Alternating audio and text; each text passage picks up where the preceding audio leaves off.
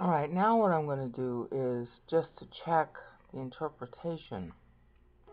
I'm coming back in the lower window. This is Matthew 24. The parsing is done by Anno Nominon, and the link will be in the video description so that you can download it yourself. You'll notice that here we're looking at a total of 560 by the time you get to verse 18, and I've already done a number of videos showing Matthew 24 both in English and here in the Greek on how you can see the organization of that text as well as the organization of the meter. However, here what we're specifically looking at is up here in the top window is Luke 21, and I'm trying to verify, at least for plausibility, the interpretation that Luke's pointed departure and therefore difference in meter is that he's focusing on Christian teachers, either worldwide or specifically in the Roman Empire. And Roman Empire, understand, is going to undergo a split right here at the 420 mark, which is 450. This is when Constantine's boys literally turn it into a civil war zone, with each of the boys having control over some part of it. And then finally they manage to kill each other off so that only Constantius II is alive, and then he dies by 461. And so these negative in the sense that they're not 7 pieces are in part due to that. Okay, because when you're busy warring or you're living in a war zone, you're not having a whole lot of time to study Bible doctrine.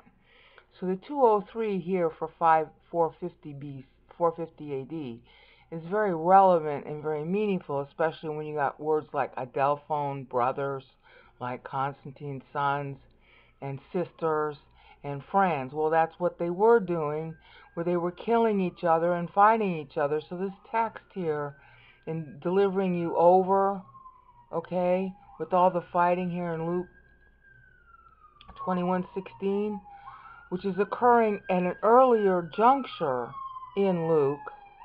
Hold on.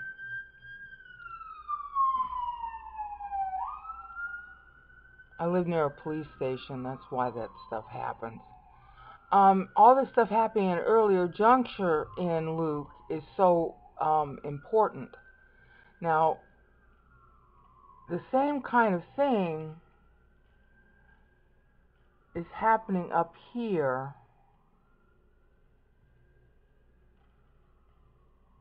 Started in verse 10, well, actually verse 9. The same kind of text is in verse 9 in Matthew 24. And once you get here, the syllable count is 322, not 420. So, in a way, this is mentioned earlier here because of the other text that goes before it, but in terms of the actual syllable number, it's mentioned later. So I don't know if Luke is bracketing, because the information is sort of doubled. Christ talks about it twice.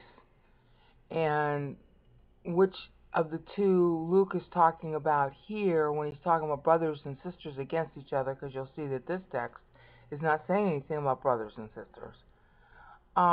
Whether he's bracketing it or paralleling it, because this is 322 in the syllable count, which makes it 352, and I'm sorry, 352 was the brothers, 452 is a result of the brothers a century later, because it really is still brothers and sisters against each other. This is all about whether God is one or three, and actually at 450 you're talking about 2 sisters in particular, Pulcheria and her sister-in-law, Eudokia. Eudokia was in Jerusalem at the time, courting the Jews, and she had, sort of like a special recognition and respect in Rome as a result of doing that, and that made Pulcheria angry, And so there's a whole big rift going on between the sisters. Okay, but you could consider Pulcheria wasn't married. That was her big thing. She was claiming to be the mother of God at this time. This is where the Maria Theotokos doctrine gets started, because she's claiming to be the reincarnation of Mary. It's really gross. And she had control over the government. And her brother, see, brothers, okay, was in control, and that's why she takes control, because he's too young. Okay, so there is a kind of parallel being used here, because this is actually occurring.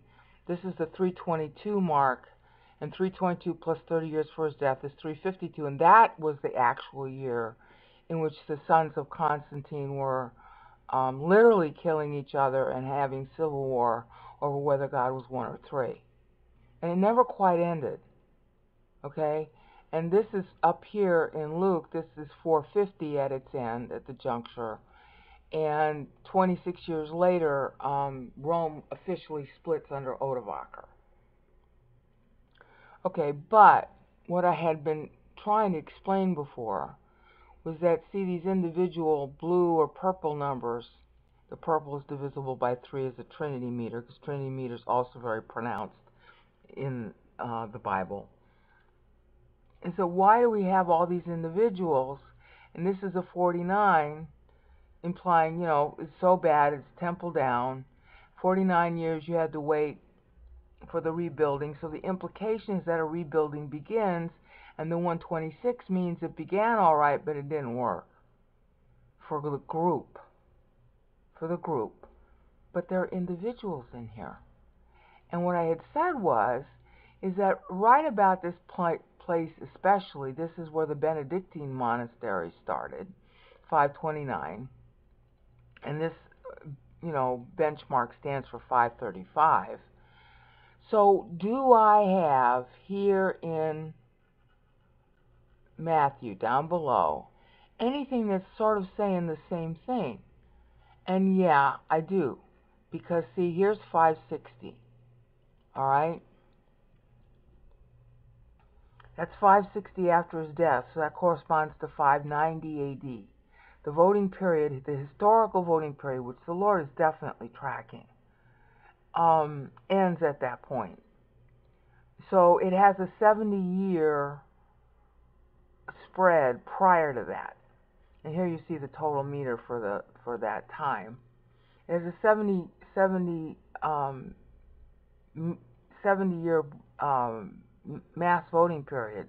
So from 490, which starts right here, right there just after Hagioi,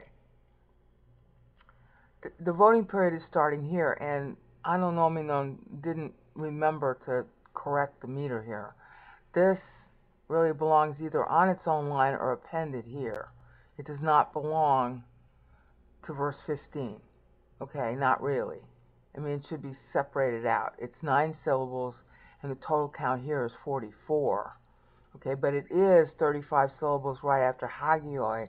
So the Lord is making a distinction for the 490 specifically, and then this total here, and this 25 includes the 9. So that his totals are right. This here is the 70 years. Okay? So the 35 is right, it's just that this text is in the wrong place. It should be on the next line. And otherwise, the 25, 22, and 23 are all correct. Okay? 25 is the sum of these 9 syllables here, including the syllables here, which are 16. Okay, so 16 and 9 is 25. So in parentheses, he's got 70, but no one clause added up to 70, so that's why he's got it in brackets. Okay, so the 70-year voting period means that the period from 520 AD to 590 AD was critical, because time could have stopped. Somebody must have won the 490, okay, and the 490 is depicted here. As I had said before, you got 469, and then 20, taking it to 489, different fiscal year. Okay, so 490 years after Christ died is really 520, but he's benchmarking the 490. He's playing with the fiscal. And he's probably doing that because he wants to make a point about how bad church is, okay, at that point. But there's some kind of recovery that goes on right afterwards, right during the voting period, because this is 505, and that corresponds to 435. But the level of voting is not mass. There's no mass. See, here we got some mass growth here with the 21. Okay, but here it's only individuals. Well, according to the rules that I've been able to ferret out about the 70-year period, one voting for God is enough. And the examples that the Bible provides in the Old Testament are Noah and Moses. Each of them came to maturity during their own historical 70-year voting period. And Psalm 90 actually records the testimony during that time. And I went through that in my Psalm 90 videos, which you can see in the Vimeo channel. So these individual votes then must be coming. I mean, it's a conclusion, okay, I can't prove it. But I would conclude that since you got monasteries rising here, and you got individuals going to the monasteries because that's the only place you could get Bible or read Bible or have Bible, that there were individuals who were actually reading the Bible and learning it as monks or maybe as cleaning ladies, you know, just so you could be around it, because it would be chanted at the services and it would be chanted at the meals, and then somebody who was secretly really interested in God could be learning what the words were and talking to God about it while they did their menial job. Or maybe it was a duke that commissioned a Bible to be copied, all right? And he was learning it. Maybe he was an invalid. I mean, there are all kinds of stories you can come up with. There's no restriction by God as to your social status or your intelligence, because all you have to do, and it's kind of common sense thing to do, is that when you sin, you name it to God. Okay? And one of the things that the Catholic Church was big on was admitting your sin. They thought you had to tell it to one of their official priests, but the Bible says you just admit it to God. And that goes all the way back to David in Psalm 32:5 and 66:18, saying, you know, I admitted to you, he's talking to God, I admitted to you my sin and you cleansed me. Well, the Psalms were very popular. A lot of people had the Psalms, and a lot of people had the Gospels. How many of them had 1 John, which directly tells you this, I don't know, but you didn't need it really for that.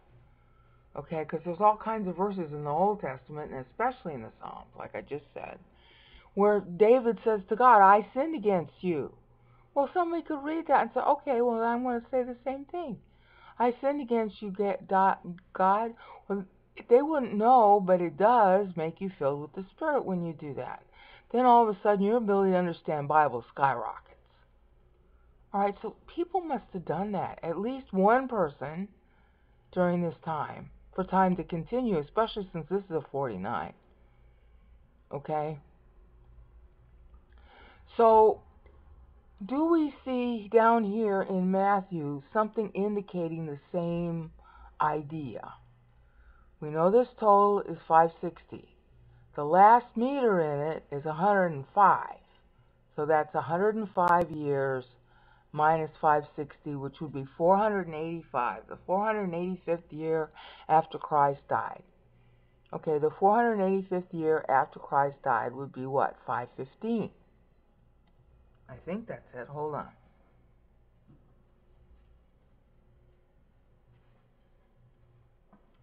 $485 plus 30, 515.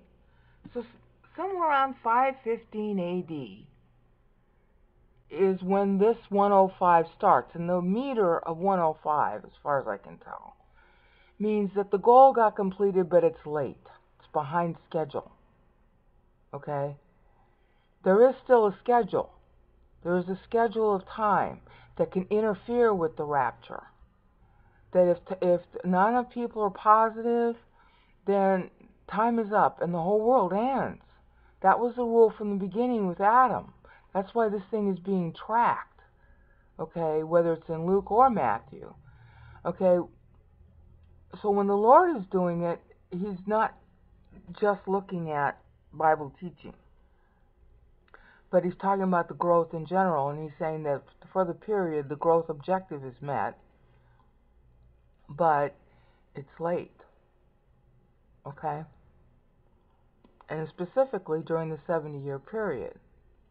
But it gets met, or this 560 wouldn't be there. It wouldn't have completed. So that kind of helps us understand what Luke is doing. He's sort of explaining more about the problem of it being late.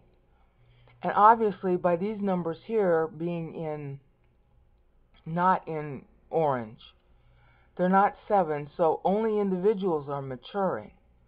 And by 595 plus 30, by 625, it's still bad. Okay? But going back here from 515 to 590, because this is with the 30 added now, from 515 to 590, what we would be looking for is, this would be 485 in just the syllable counts. So we'd want to start it somewhere in here. Okay, that's 469. Before you add the 30. That's 469. This gets you to 490. Okay, so we're not talking about that. It's sometime during the 16 years in here. Somebody grew. Okay? Somebody grew. Who that somebody is, well, we don't know. But somebody did grow. So they were paying attention. They were learning from Scripture, probably at a monastery. Okay? Now, if it wasn't at a monastery, because they don't really get started until 529, then there were precursors of a monastery where a whole bunch of people individually go out to live, alone. And they had to have Scripture with them. There were a bunch of movements like that in the East for a long time. But there started to be movements like that in the West, and even Jerome himself got started that way. Back up here, remember, this is when he publishes this Bible. But he had started here. This is 379 when he was ordained a priest. And he had already been living sort of like a hermit. And starting here, he starts to go mainstream Christianity, which is really interesting because you got a 21 year prior. But after that, it's not good. But he was in the company, he found some rich women who wanted to learn Scripture, and they supported him financially and in other ways while he was busy doing the retranslation. So that's happening during this period from 379, adding the 30 back in again, from 379 until 417. And then he dies in 420. So he dies three years afterwards, and that's parado. Yeah, he's delivered over okay, but he's delivered over to God. So he dies there.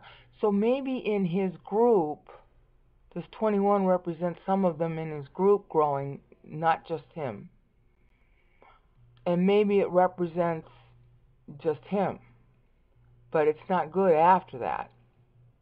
Or those in his group, because this is a 38, so it's not divisible by anything, those in his group, 1 or 2 of them grew. Okay? Limited in number. But what I'm trying to say here is that monasteries per se really didn't start to come into flower in the West until with Benedictine. Okay? And they were copying Bibles too, and you got individual growth, individual growth, individual growth, individual growth. Okay? And it looks like the meter in Matthew 24 is saying pretty much the same thing, that the goal overall for the period gets completed but late, by 590, which is the 560 here. Okay, So the comparable period would be, this would be 578, okay, and we're looking for 590. This would be 602. So somewhere between here and here, okay, it gets done. And then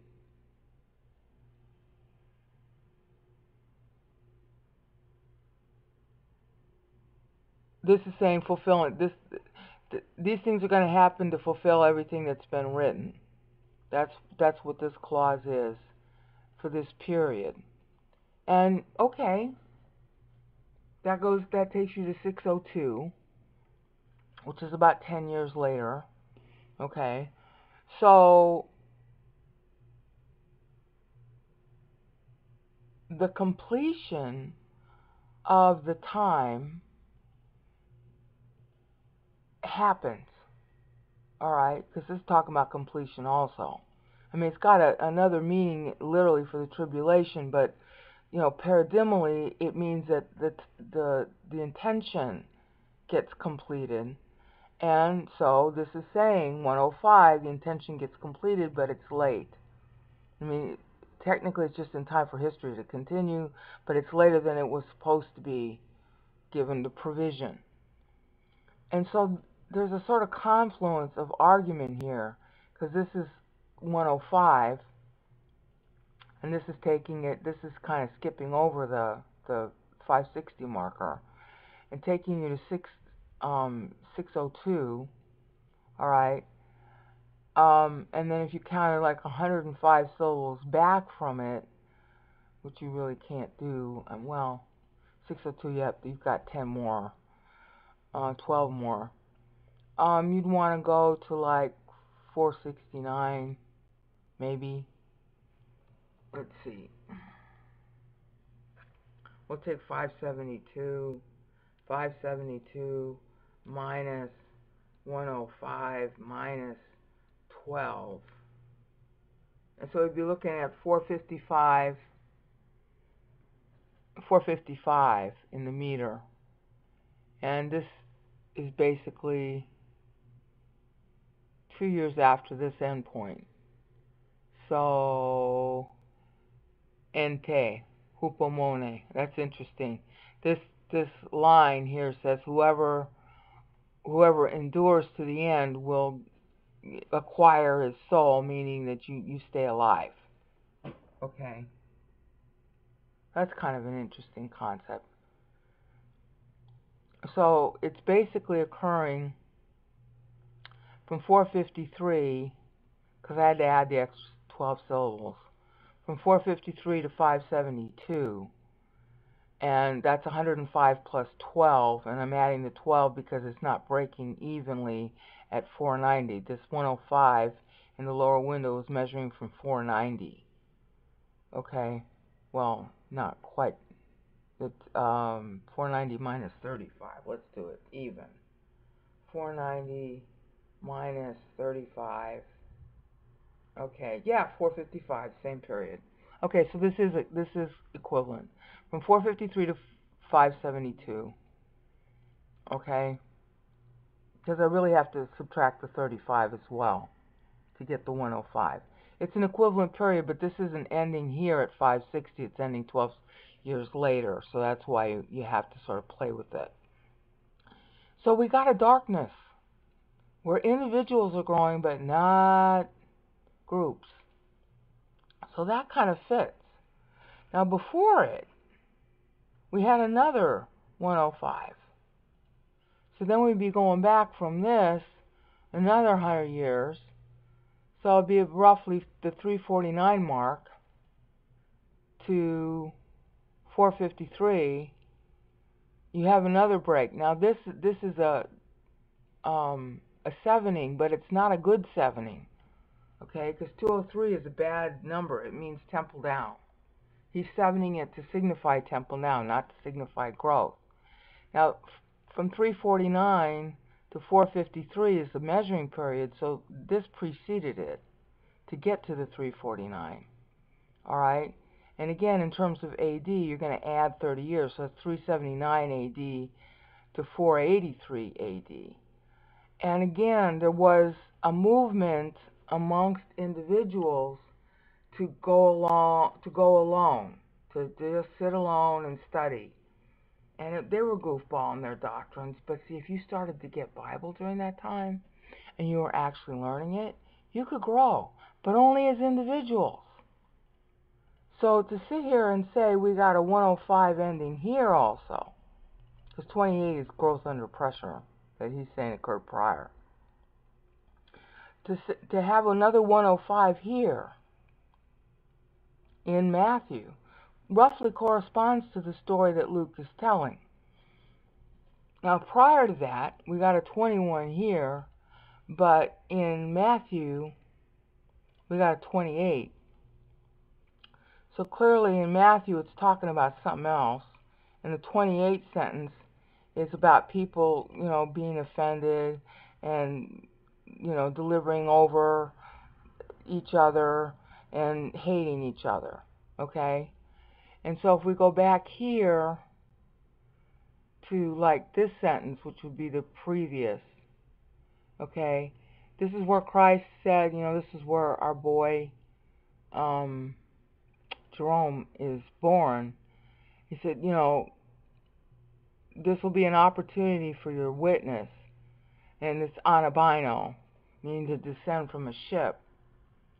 So somewhere in like eis marturion, alright,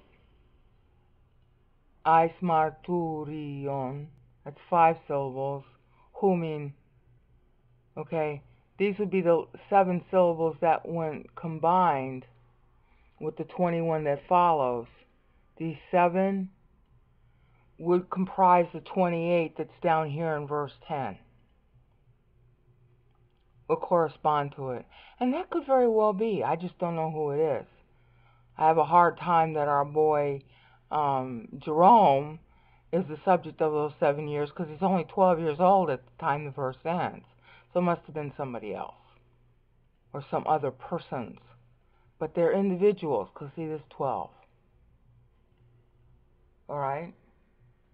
So the last 7 of the 12 plus the 21 here would be the 28 that corresponds down here to Matthew 10. So there is, and I'm not going to go through it all, I just wanted you to see that there is at least a little bit of tracking between Matthew and Luke about this dark period where you don't have in here, in the upper window, you got little pockets of growth for a group, but very seldom, okay? And then it's largely owing to the group, to the individuals growing during this period, that you got this favorable 91 by 737 AD. Because you only got, that's your group number, and it doesn't happen for very long, and it goes back to individuals again. And the 91 means that God's purpose for that period got met. Okay? So, if we went down here, 560 plus 119 is what? It's not quite the same.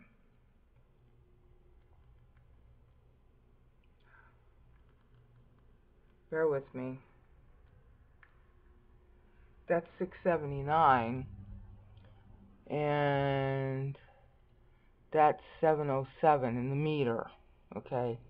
So, minus 707 means we got another 28 years to look at. So let's see if, alright, so that will go past the 23 here. Alright, so it's somewhere within this part.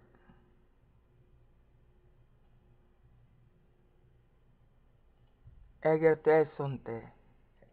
Egertesontai. Car. Okay, egertesontai. Car. Su. Sudon. Egertesonte. Car. Su. Okay. Somewhere about there. Well, actually be 28 syllables, so let's go Let's go. Well, we've got 23 here. I need 5 more. Okay, just this one word. Rising up. Okay? Will arise. There will arise.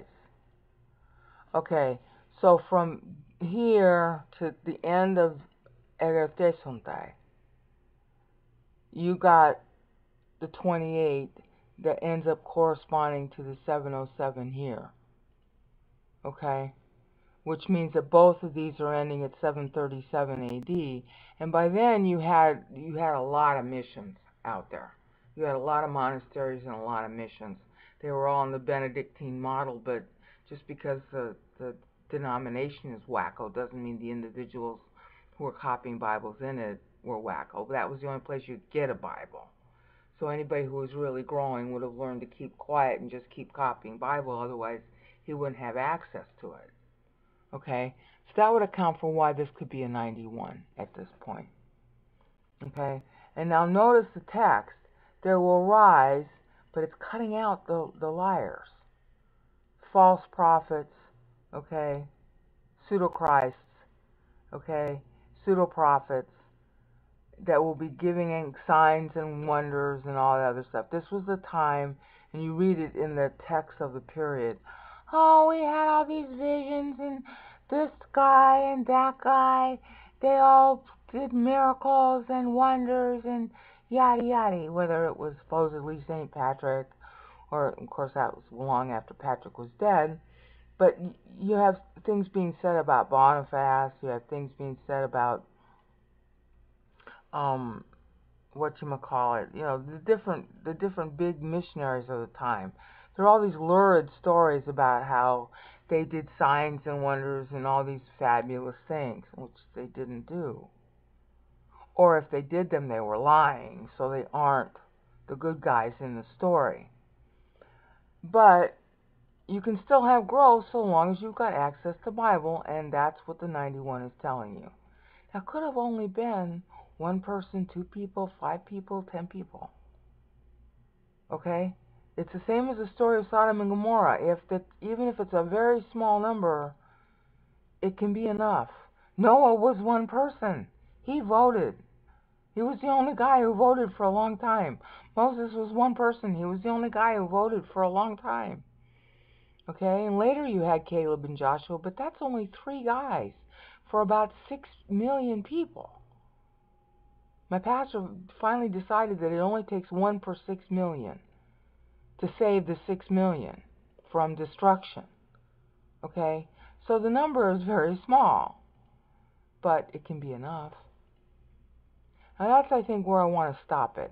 I mean, because you can pretty well, take the same thing said and go, okay, here's later in history, and then all of a sudden the groups come back because everybody's trying to get the right copies and versions of Scripture down, and that's a group effort, and that means a group growth, and, 77 is a good number, 168 is 284s, so these are good numbers, but they take a while. Meanwhile, all you got are the individuals. So I think that's where I'm going to stop now. If you don't like it or you think I should say more, let me know.